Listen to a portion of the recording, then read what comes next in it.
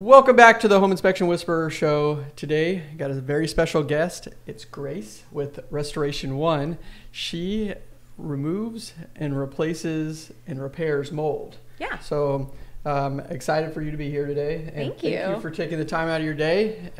This is a unique podcast because normally we talk about business or, like a specific topic, and we haven't had a mold person come on yet today, or ever. So that's kind of cool. Before we get into it, I do have an announcement to make. I am going to be in Vegas Tuesday the 28th. I know this is like a really quick warning, but it just happened to be that way. And I found out that the Super Conference is going on in Vegas at the same time. So I'm doing a small meetup at the Able Baker Brewing Company at 7:30 Tuesday the 28th. So if you want to come and have a beer with us, we're going to hang around and talk about home inspections and drink some beer, IPAs preferably. So coming in, this podcast is about mold. And one statement that I want to make at the beginning of the podcast is home inspectors are not required to report on mold, but it does not stop us from saying, hey, that looks funny. Right. Have it further evaluated and call someone like Grace or a mold inspector to come in and try to figure out, is the mold dangerous? Right. Or does it need to be removed and replaced? So it never stops us from learning more. And that's pretty much why you're here, to try to give us the most information possible. So they know who you are, and maybe they hope they know what you're talking about. Introduce yourself and let us know how long you've been doing this. Yeah. Hey, everyone. My name is Grace with Restoration One of Central Houston. So Restoration One is actually a national franchise. So you can probably find us just about everywhere. I have been doing this for about 3 years now. We are IICRC certified for mold remediation. We are a licensed mold remediation company as well. You need to be both. So I've been doing this about 3 years now. I found myself in this position on accident. My really good friend opened up a Restoration One, and he kind of tricked me into working for him. And then I just started getting really interested in the whole mold remediation portion of what we do, because we do water damage, fire damage, mold remediation, and now I'm here. So it's not just mold. But, no. But because we're in Houston, I'm guessing that's your primary source. Yeah, so we do a lot of water damage, which if water damage is not remediated in a timely manner, it just leads to mold. With the environment here in Houston, there's mold everywhere. Right. Any small amount of water damage can create a bigger problem if not attended to at an appropriate time. So yeah, because we just had a referral for you just recently where a bullet went through a roof and she had that little leak, and then she stuck a fan in the attic, which created even a better environment for the mold to grow faster. And and it was just it was small. Yeah, I mean, with mold needs two things. It needs moisture and it needs humidity, and we have both of those things in Houston pretty much every day. Nice. So I slightly interrupted you with your introduction. I'll let you keep going. So we service the greater Houston area, pretty much everywhere in Houston. If you call us, we'll be able to take a look. So we do mold remediation, which is the removal of the mold. A mold tester is a little bit different. So technically in the state of Texas, you cannot remediate and test for mold. Okay. So I can visually look, and I can look for different signs that would tell you that you have mold. But if you want to know what kind it is, I can't tell you that. Okay. Yeah. There's all these kind of weird regulations in Texas. I mean, I'm sure it's like that everywhere, but so that's actually interesting. It's kind of the same thing as us doing inspections, but we can't repair the things that we find. Correct. We have to say, okay, yeah, I get it. It's kind of like a conflict of interest type of situation. So I could walk in here in this room and say, oh, wow, you have a huge mold problem. Like, let me test for it.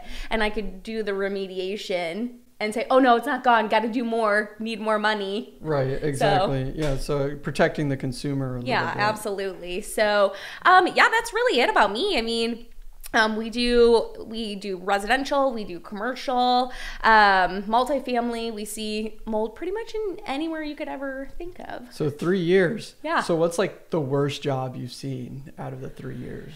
Oh, Well, it kind of makes me laugh, but we recently had, we're still working on it actually. We have a house that was vacant, and in Houston we had the freeze back in February. We think that the pipes burst, but the house is vacant and the AC's not on, so it's just been sitting. Ooh. And it was discovered in, I think, when are we, September right now?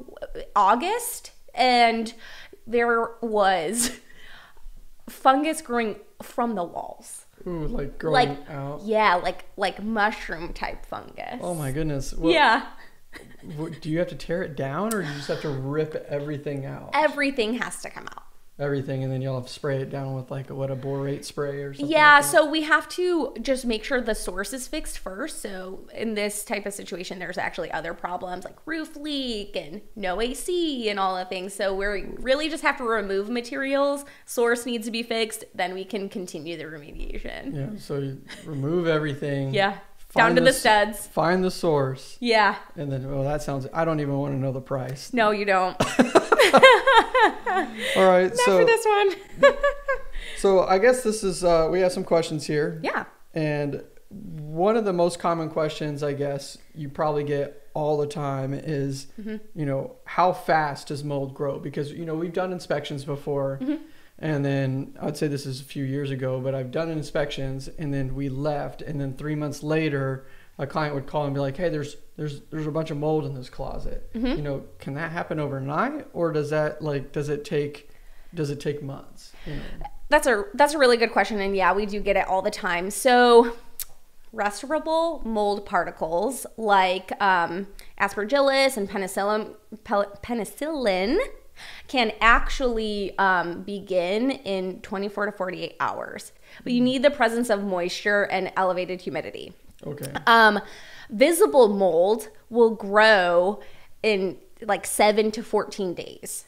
Okay. So it does take a little while, and you need that elevated moisture and humidity the entire time. So in a closet, happens all the time. Right. It's because sometimes there's no air registers in there. Right. And then the doors close. Right. They turn off the AC because they don't want to pay the energy bills anymore. And that is the biggest thing. And then boom, like never turn off your AC in Houston, Texas. The humidity is just so high. Right. And their houses are like perfect environments to create mold, because they're like closed in, and we build them so airtight. Yep. And then there's new builds. Yeah, I could see that. They're not meant to breathe. The houses here are not meant to breathe. It's just a whole thing that we see all the time. Yeah. So, you know, you keep referring back to like you need moisture, and we say this all the time. Yeah. So what level of moisture? Are you talking like just maybe like a little condensation on an air register, or are you talking just like an actual steady drip? Both. It's really both. If you have a little bit of condensation on your air register and also like a higher humidity in a space, you need both. So if you have a little bit of moisture, like say in a bathroom, but you have airflow and your humidity is lower, like your HVAC system's going, if your temperature is under, it needs to be around like 70. You're okay. But if your temperature is elevated, your moisture is elevated, that's going to raise your humidity, then you start to have those types of problems. 70? We keep our houses around like 75, 76. Is that still too high? No, I think that's okay. It's just you also don't want to have those moisture problems. Once you get into like 80, 85, 90, that's when you have a lot of problems, like attics, essentially. Yeah. That's what I tell a lot of people, you know, don't go above the 70s, because like that's when actually your houses start to crack. Yeah. Like our sheetrock is not, you know, it needs to be somewhat cool, and people turn off their ACs and they come home and there's cracks all over the place. It's like, yeah, you just created this expansion, you know, this heat in this expansion. Yep. So, all right, nice. So you need to keep mold out of your home. You need airflow. Right. No moisture. Correct. And no closed spaces. Yes. Yes. Yeah. And I mean, people need to realize this. There's mold everywhere. Right. There's mold outside. There's mold inside. You're going to have some type of microbial growth. It's just, is it elevated to a point where it becomes harmful? Like harmful to yourself. So yeah. And And how long would it take for like mold to actually become harmful? Say you have a leak and you start to see that visible mold. Is at that point in time it's harmful to you? It depends on the type of mold. So there's hundreds of thousands of types of mold. Right. Some are very dangerous and some are not. Also, it depends on the person. So it depends on your immune system. Do you have asthma? Do you have things like that? Mold affects different people different ways. Like for me, for an example, I can go in a house and my throat will start to like scratch and like close, and I know this house is moldy. I don't know where it is. So you're a human walking but mold I know. test. You know, my owner, he walks in a house and he said my face is itching. Like I know that this house is moldy. Wow. Okay. It's just certain types of mold will trigger certain types of things in different people, I guess. So if you can see the mold, it's definitely time to get it assessed. Okay. For sure. If you see like around your registers, it's dark and black, definitely need to get it assessed.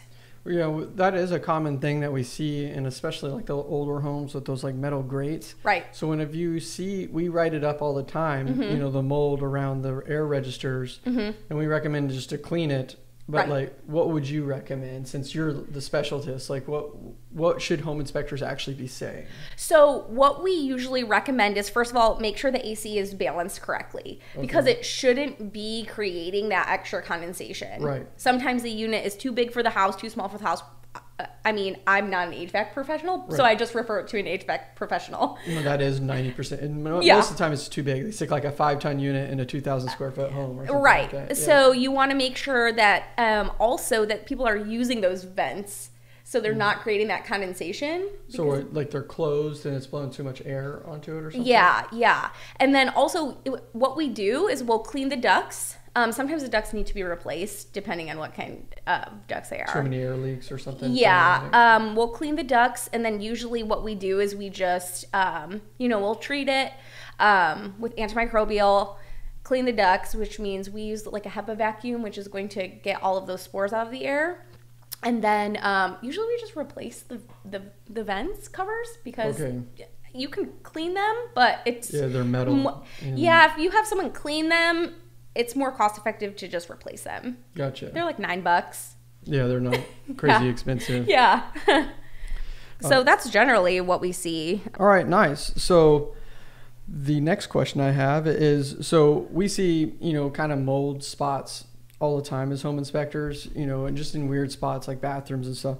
How as a home inspector could we like identify the dangerous mold? Because it's a common question we have all the time. It's just like, hey, is this mold dangerous or not? And most of the time I always have to answer like, I don't know, because it requires some very specific testing. But is there a way that I could visually see mold and be like, hey, that's dangerous, I don't think visually you can see it. And the problem is if you have one tiny little spot of mold that has grown through sheetrock or something like that, what's behind it? Right.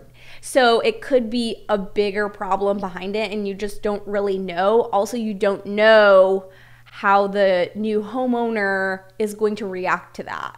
Right. Because like I said, some people are very sensitive to different types of mold. Some people are not sensitive at all. Gotcha. So visually, you just want to make sure, what I always recommend is make sure the source is fixed, right? If there was like some lingering damage, I would just call in a professional. I mean, if it's a small spot, it can be taken care of by the homeowner. You can kind of try to DIY it. But if it's a larger area, I usually recommend to have it looked at by a professional, because it can only get worse. Right. Even like a dormant mold, a mold spot that's not getting worse, if something else happens in that bathroom, right, so you need to identify. It's going to activate. Yeah, it's going to activate that. Yeah, it just doesn't just grow in walls. It's like there's water coming from somewhere. Yeah, and in bathrooms, I mean, obviously there's water in our bathrooms, but you want to make sure like your fans are working and your HVAC system is on, and you're keeping it as dry as possible. Then you won't have that mold problem. Gotcha. So just to I know it's kind of we're taking a right turn a little bit, but say you're a homeowner and you're in a home, like what kind of symptoms? I know you're saying it affects everyone differently, but like, is there like a common symptom where you would be experiencing a lot? Yeah. Where you're like, hey, there's mold in this home, or an inspector could walk in and be like, man, I'm pretty sure there's mold. Yeah. So a musty smell is a huge indicator of mold, like a dirty sock smell. Right. A musty smell, it smells wet. Anything that smells like wet wood or wet, that musty smell. Also, common symptoms that people have are, a lot of headache.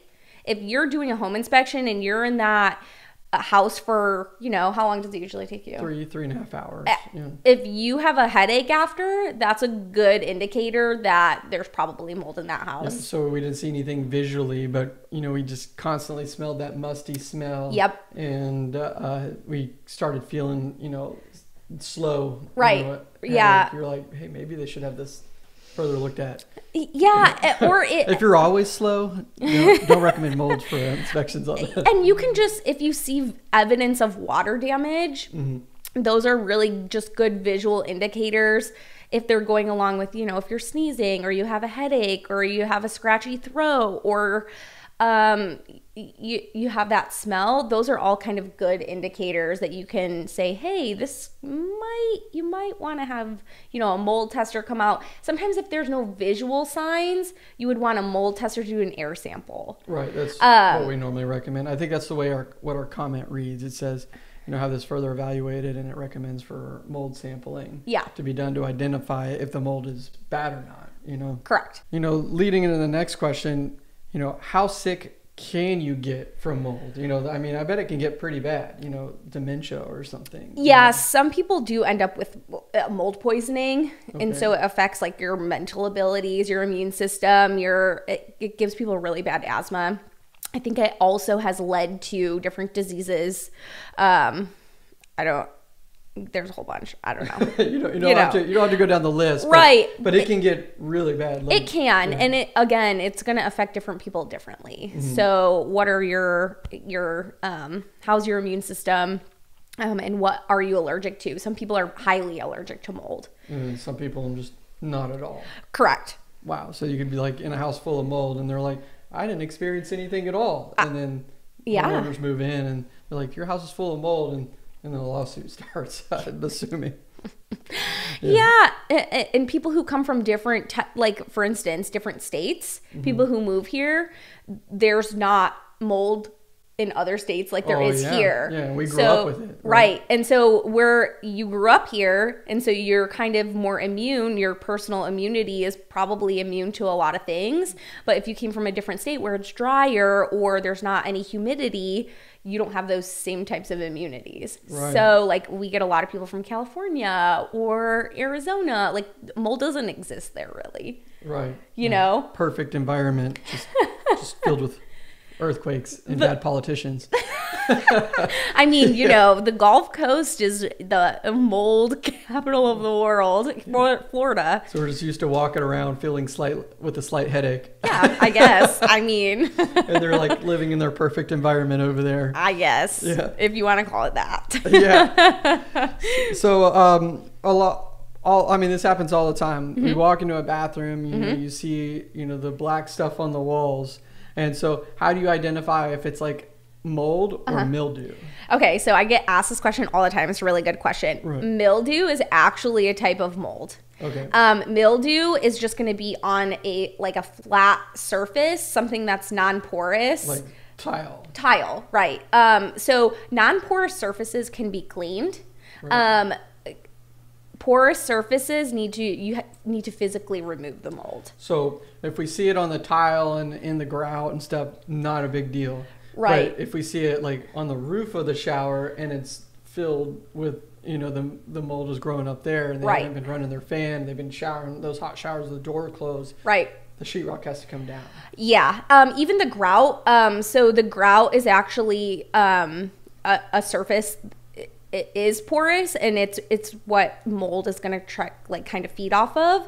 Those kinds of things can be cleaned, but it's just going to mildew. It will just keep coming back, right? So you actually have to grind out the grout. Yeah, so you want to make sure that you're running that fan, right? When you do have a shower, if you... So you don't have to grind out the grout. You just have to change the environment so it doesn't grow. Okay. Yeah. You can clean it, and you don't want to use bleach. Okay. That was actually one of my questions. Yeah, you don't want to use bleach. Bleach actually doesn't kill mold. It just bleaches the color. Oh. Yeah, so it just changes the color to white, and it will just keep coming back. The moisture content of bleach is actually too high, and mold actually feeds off of that. Wow, that's actually new to me. I've always heard, like 2 parts water, 1 part bleach or something like that. So you want to use actually just like a detergent, like an antibacterial. Like would you clean your clothes with? Yeah. Oh, okay. Yeah, so you want to use a detergent or an antibacterial to clean that, and then especially on non-porous surfaces, you can wipe it off. But on porous surfaces, you want the moisture content is the main problem. Wow. So so you just detergent, and just scrub at detergent and water. You can make like detergent and water. I think it's 50-50. Again, we use a little bit different of products. Right. Probably but mold specific. Yeah. We use a little different a product, but like 50-50, and you can, especially in your shower. If it's a porous surface, if you wipe it off, it's going to come back.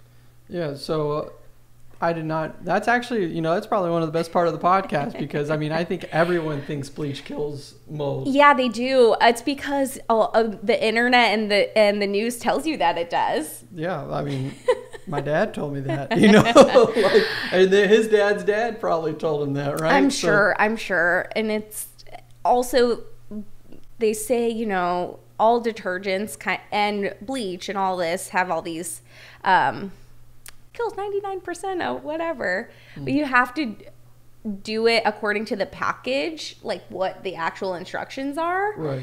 Does it need dwell time? Does it need, to actually make it work? Also, all of those types of solutions are tested on stainless steel. Oh, so anything can kill it, right? Exactly. Yeah, so it's doesn't have that harboring environment like sheetrock does or no. anything like that. And mold's main source of food is cellulose, which is what sheetrock is made of. Yeah. So and everything like building material. Yeah. Every building material, insulation, all of that kind of fun stuff. All right. So, you're talking about like remediating it yourself a little bit, which is always probably not 100% recommended because you make your money that way too as well. But like if they wanted to remediate it on their own and not just use detergent, like what product would probably work best? So you have to, there's a couple of things you have to do. You have to, if it's a porous surface like sheetrock, you have to remove it. Okay. If you clean it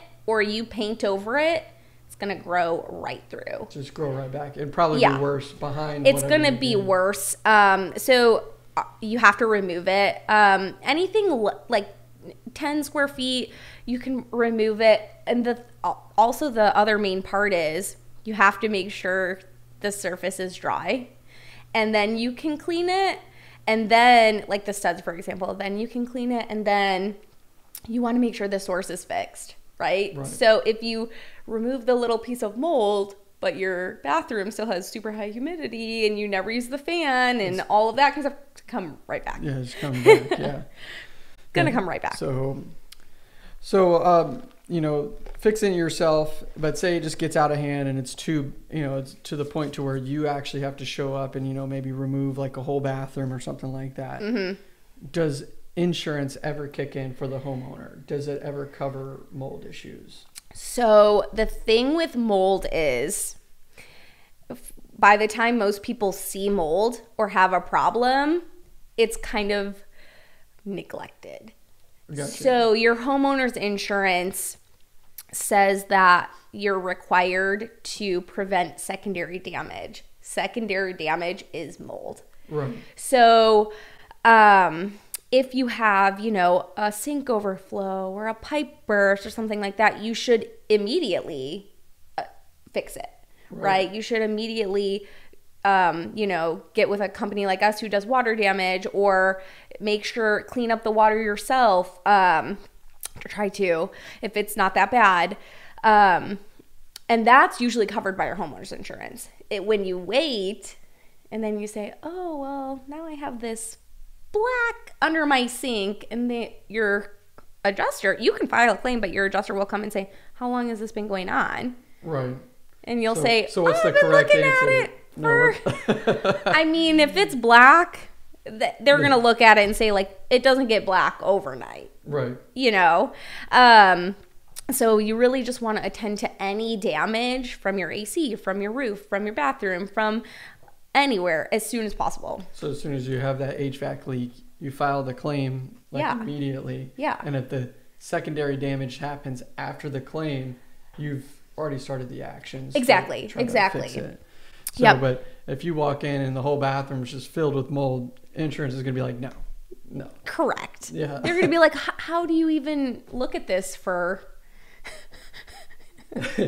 Yeah, no, I understand. No, we do some inspections sometimes, and that's one thing that they teach us inspections, or at least I was taught inspections. Whenever you start doing inspections, you like have zero judgment. Like, how do people live the way they do? It's just like you never know where people come from. You never know. So it's just like you just say it is what it is, and you just document it. But you're right. Like, how are you just sitting there looking at that mold black spot forever and then just not do anything? I don't know. Sometimes I'm very confused. No, I bet your stories might even be worse than mine, because you come into like whenever it's like the worst. The worst. Yeah. I've had people just be wearing like full PPE in their own house pre-COVID. Right. I like how you had to announce that, because that could be normal now. It is normal. But just wearing full PPE in their own house, and yeah, this mold has just been here for a really long time. And I'm like, okay. All right, let's try to fix Alrighty. it. And let's start the quote. Yeah. You're funny. All right, we're going to take a quick break. In this break, I just want to let y'all know that we do sell our home inspection comments. And in the home inspection comments, we actually have a mold-specific comment, just saying, this isn't something that we look for, and it needs to be further evaluated, and it is written better than what I just described it. And also, please, if you do listen to the podcast, make sure that you join the Facebook group and ask the questions that you would like on the podcast.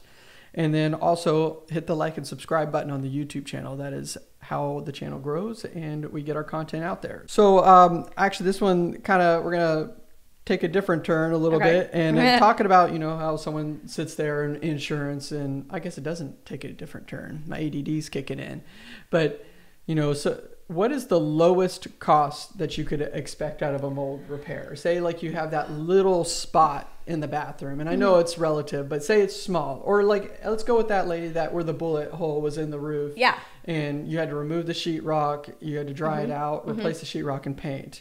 Well, and I'd say that was probably the smallest one we've ever done. Right. That was about the smallest one we've ever done. So whenever we have to remove materials, there are limited situations, like in an attic, where we don't have to remove any materials. We can just clean. Okay. We do use specialized equipment, so sometimes we have to dry, and we always have to air scrub, and we have to HEPA vacuum. So we always have to do those things, and we have to clean, and we usually have to seal the area. So there are limited situations, but that was about the smallest one that we did. So if we have to remove materials, do our whole mold remediation situation, and put it back, you're looking pretty much at, $1,500 probably. Yeah, $1,500 to like completely, and then say, hypothetically speaking, does it come back? Does it and they didn't do anything, it was just from y'all's repair, it wasn't removed. Is that still covered in the $1,500 or? So it's always kind of a toss-up, because was there a new problem? Is this the same problem? We always have to assess it, right? Because sometimes we get into situations where we tell the homeowner, like, this needs to be repaired. They say, oh yeah, got it repaired. And we say, okay, we're going to go ahead with our portion now. And then they didn't get it repaired. They didn't change. But if for some reason it was our mistake, of course, things happen. No, yeah, I mean, same thing in the home inspection world. Yeah. I guess that was kind of a trick question. I'm sorry. No. Yeah, that was that. But when you have to, especially when you have to paint and things like that, right. you know. Yeah. I mean, sheetrock's not, like, and that was in a weird stairwell too. So yeah, you can't paint a patch. Yeah, you had to like replace a whole section. Yeah, I could see that. I think most good reputable roof, bare minimum for them to even fix your roof is $1,500. So, a mold replacement on a small job, I mean, so you're expecting a minimum of any type of mold repair, $1,500. Yeah. Yes. I would say the very lowest that you're expecting, if I don't have to remove anything, is probably $1,000, because there's just a lot of things that we have to do. We have to come back for multiple days. We have to it's set probably equipment, those multiple trips. Monitor. Yeah, we have to clean. We have to make sure our technicians have proper PPE, because they're breathing in mold every day, which is also very dangerous. Right. Oh, yeah. I didn't even think about the health of your technicians, right? Yeah. So they're like in that they're in the worst environments all the time. The worst. Yeah. Oh my goodness. Yeah. So I can definitely understand, the price there and the multiple trips spoke out to me the most, because absolutely, where we actually lose out on inspections all the time is, we try to get everything done in one trip, but whenever you have to go that second time, that's when it gets really expensive for us. Yeah. All of our work is usually at least a 3-day process. Wow. Yeah, so at least remove, dry. Yep. And then treat. And then I mean, to put sheetrock back, everyone knows you can't put sheetrock back in a day. Yeah, sometimes. But you got to paint it then. Yeah. So it's at least 2 days. Yeah, a 2-day process. Yeah. Yeah, and making sure that everything matches. Yeah. That is a process. It's a long process, especially when you have to remove materials. So what's the most expensive job that you've done? The vacant house will probably get up there. We're still working on it though, and these things are just accumulating. Right. I would say these mold remediations can get upwards of, $50,000, $60,000 with no reconstruction. Right. Okay. So that's just you removing the materials, drying it out, and cleaning it. Yep. You got to remove all of the materials. You have to clean everything. You need to air scrub. You need to HEPA vacuum everything multiple times. Right. You need to seal everything, and then reconstruction can start. So they can get upwards. It depends on the size of the building. That's $150,000 plus if you're doing the reconstruction. Yeah, easily. Yeah, that's probably not even worth the home value if it's like that. A lot of times for houses, it is not. Wow, that's crazy. So bulldoze the home. Yeah, so like this is actually kind of a unique story that applies to that same situation of vacant. Our Galveston inspector, he retired. We miss him. He's Randy. He did an inspection, and like you said, he walked in the home, and it was like that perfect environment. It just he felt funny. Right. He felt the musty smell, but the home was freshly painted.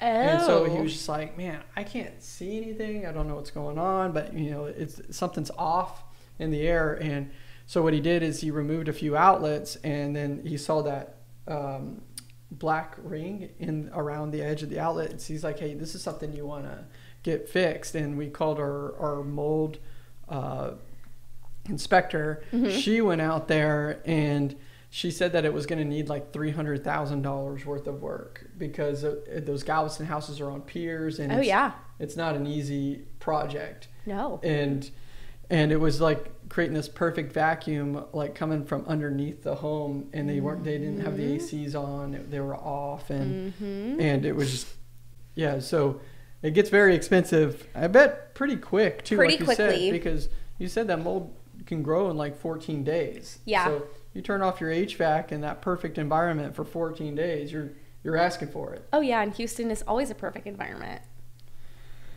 Yeah, I bet. So say you're a common homeowner or an inspector. I know we kind of hit this a little bit, and we talked about, musty smells, but is there any other way that you could identify mold?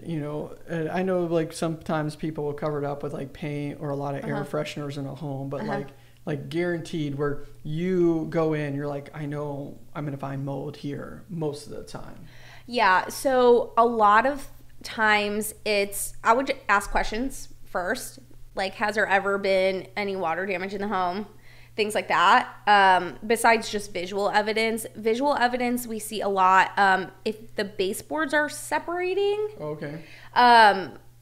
or the crown molding, or you see any type of bubbling, you can pretty much guarantee that there's some sort of mold. So you try to focus on like, the wet areas, but look at the cosmetics of just you're talking just a little separation, just the caulking is starting to come loose, or not just foundation stuff. No, the baseboards they always give it away. Yeah. Except for like those heavy wood ones. But those the fake ones, those bubble up like immediately. Oh, yeah. And you'll see bubbles in the and the baseboards, and really any separation that you can see, crown molding, baseboards, anything like that around the vents. If it's, looks black or there's a lot of dust, I would say like shooting out the edges. Yeah. Because it's pulling in the attic area and throwing it in the home. Yeah. Right.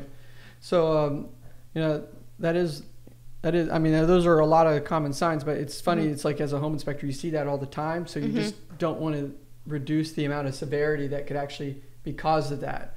Yeah. I didn't, I see the duct separated and we just kind of casually write it up. You need to have your ducts serviced and fixed because you're throwing in the warm air into your property all the time. But maybe we should like stress it a little bit more. Be like, hey, if this isn't fixed, this can cause like some mold issues to the property. And what happens is the spores just get trapped in the ducts.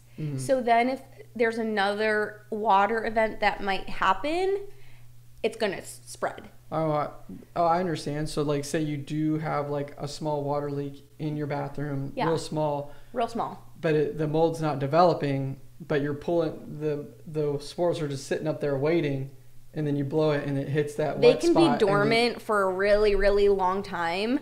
And then if you have a water event, they can reactivate. Come back to life. So they're just waiting.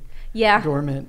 To get you. If you have the right environment, mold spores can be dormant for such a long time. And again, there might be mold behind sheetrock that didn't come all the way through. Right. I mean, it happens all the time. Right. So. Interesting. So, I know I talked about painting and, the air fresheners. And what would be like another way that most of the time people, like say they're putting their home up for sale, would they be covering up the issues? Because as home inspectors, that's like our biggest fear.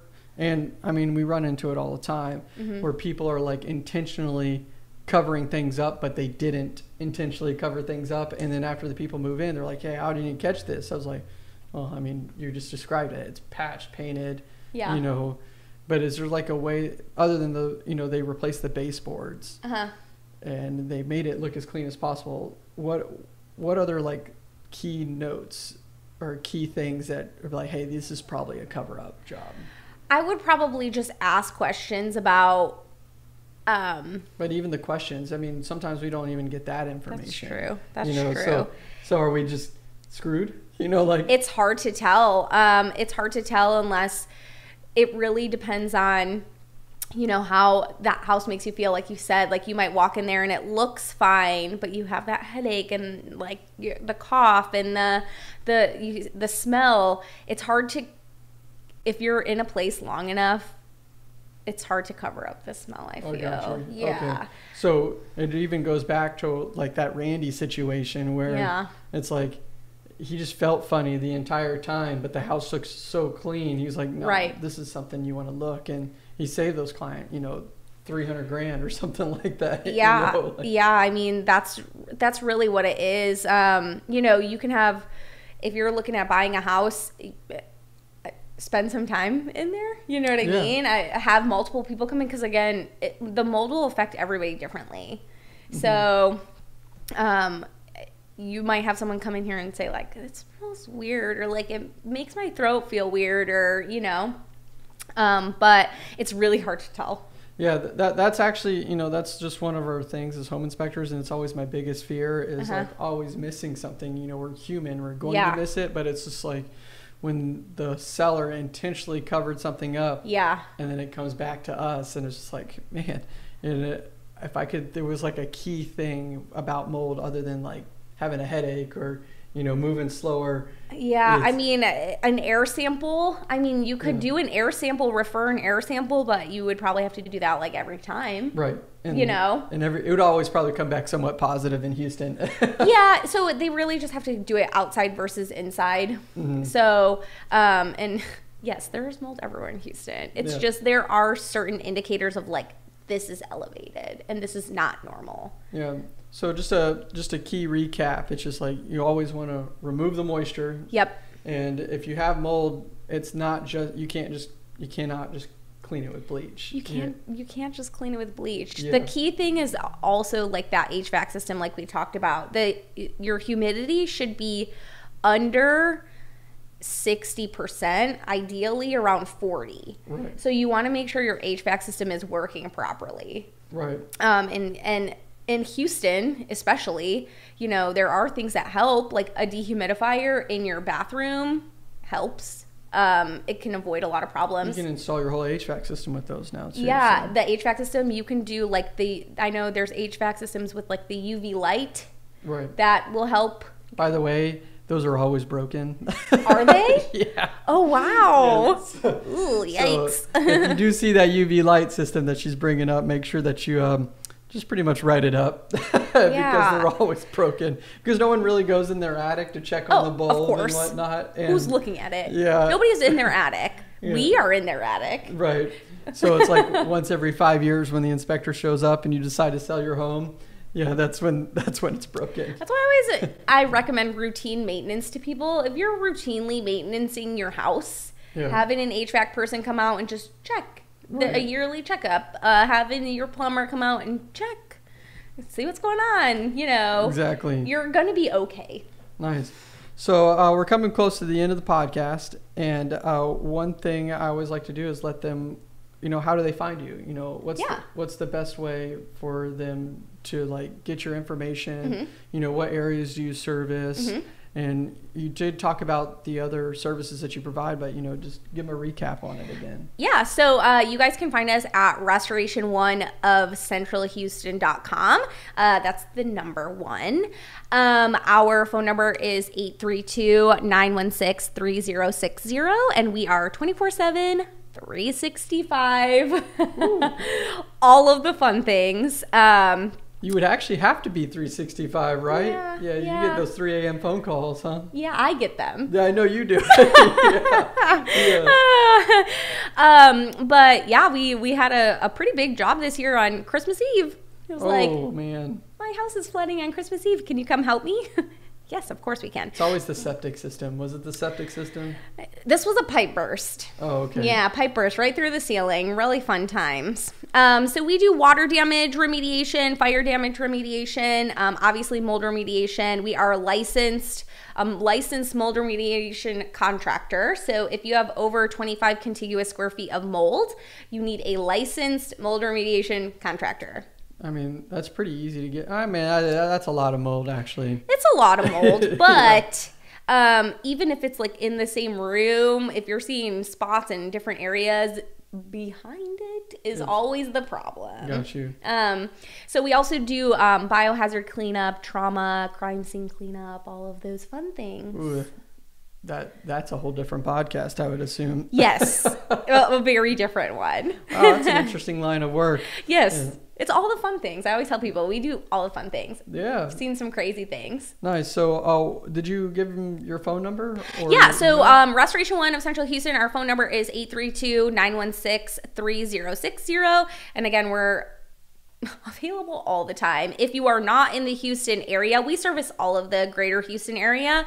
But if you're in a different state or something like that, you can go to restoration1.com and type in your zip code, and they will connect you with the closest Restoration 1. Nice. Yeah. And if they have any questions, is it okay if they shoot you an email about mold specific items or anything like that? Absolutely. So my email is grace grace.medley, MEDLEY, at restoration1.com. Nice. Well, Yeah. thank you, Grace, for Yeah. coming in. And Super fun. It was a good podcast. and again, she's really good at marketing too. So maybe the next podcast, when she comes back, you and I can talk about marketing techniques. Oh, yes. Yes, because you follow a lot of the same marketing thing that we do. Mm-hmm. But, home inspectors, I think there's a lot of really good home inspectors out there. Yeah. But they're terrible at marketing. Yeah. So, they should be marketing to restoration companies. yeah. I'll tell you that. Yeah, you sent us quite a bit of work. Yeah. Yeah. I just, people are like, who do I have to call? I'm like, This guy. of course. Yeah. All right, sounds good. Well, we'll make sure that you keep an eye out for the next podcast, and please hit that like and subscribe button and follow us along. See you guys. See ya.